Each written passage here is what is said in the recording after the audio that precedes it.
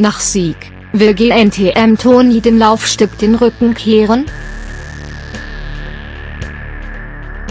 Die diesjährige Gewinnerin von Heidi Klums, 45, Castingshow Germanys Next Topmodel heißt Toni, 18.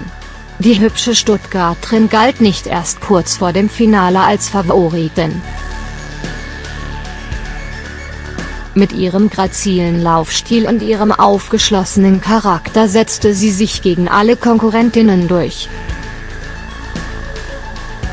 Aber wie sieht es jetzt, 2 Monate nach ihrem Sieg, mit ihrer Catwalk-Karriere aus? Fest steht zumindest, für die 18-Jährige steht nicht unbedingt die Fashion-Welt im Fokus. Ich plane einen Umzug nach Berlin und will hier TV-Moderation, Schauspiel und Medienkommunikation studieren, verriet das Nachwuchsmannequin kürzlich gegenüber dem Magazin Closer.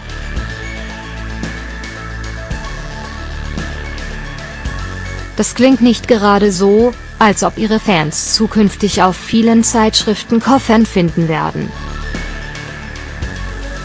Dabei müsste die Beauty ihr Metier eigentlich nicht wechseln, der Erfolg blieb nach ihrem Fernsehauftritt nicht aus, so lief sie auf insgesamt 5 Schauen im Rahmen der Berlin Fashion Week im Juli, unter anderem buchte sie auch der GNTM-Mentor Michalski, 51.